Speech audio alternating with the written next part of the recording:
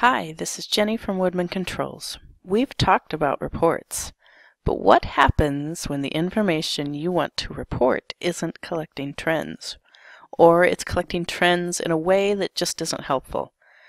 What you want to tweak is called the history extension. Now, the first time through might seem a little complicated, but after you do a couple, I promise it's not that hard.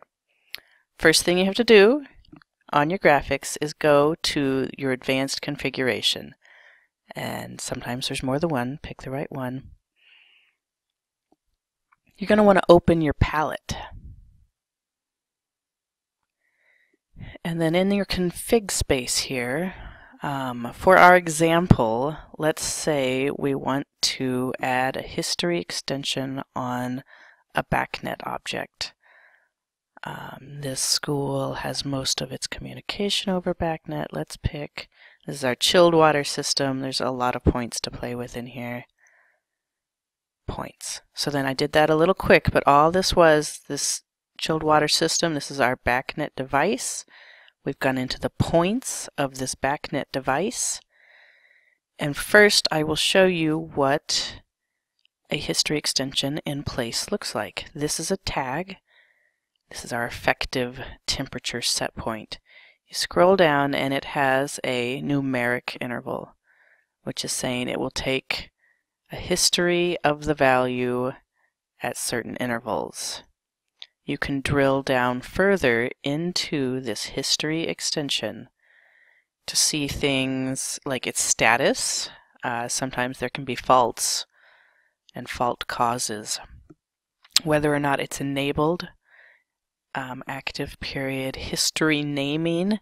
If it's a standard Woodman history, we like to put this parent.name business in here. And all this is a script that will display the point name and the controller name. Some more of the configuration about how often it trends. The interval is here, but you can drill into this history config to increase how many records it's taking or decrease how many records, changing full policy. That's what it looks like in place. All of that is part of this history extension. Now let's say there was a point you wanted to put on reports or on a graph on a page somewhere and it just wasn't collecting histories. This outside air temperature, we don't have a history on it. Come over to your palette, open up the history, open up history extensions. You have all these to choose from. Numeric interval, I just described, it'll take a value at intervals. Numeric change of value, this will take a history when the value changes. Boolean interval, at a certain time interval, it'll take a history. Boolean change of value, it will take a history when that point changes value, so on and so forth. You can tell what type you need. If you look next to the tag that you want to put a history on, it'll have a little circle. This one is a numeric. I'll show you another one real quick so you can see the difference. Here's our Booleans. It's green with a B, enumerated, gold with an E. We don't do a lot of strings. I forget what that one is. Alright, back to our outside air temperature. We want the numeric interval, and this is just a click and a drag, a left click. Drag it on top of the point we want the history on. You can change the name if you want. We usually leave them as numeric interval to make it easier to find them if we ever need to do a mass history action. If we ever need to do a mass history action, it's hard to explain. Anyways, we usually leave it as numeric interval. Alright, so now we've dragged it on, and this is just like the last one I showed you. Here's, right now the history name is just the point name.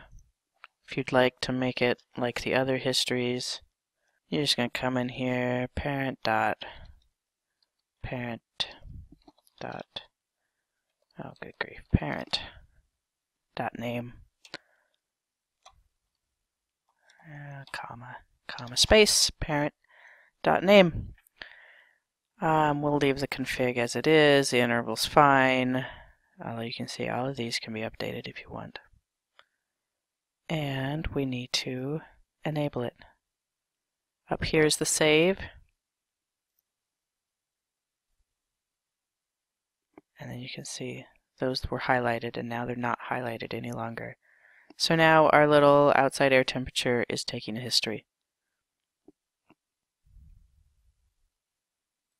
If we did something wrong, if we didn't like it anymore, we can delete it. Now it's gone again.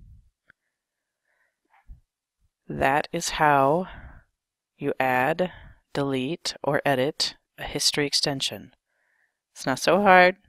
Find your point, open your palette, drag the right type of history in, set it up how you want, and save it. If you totally mess it up, delete it and try again. Hope that helps. Thanks for watching.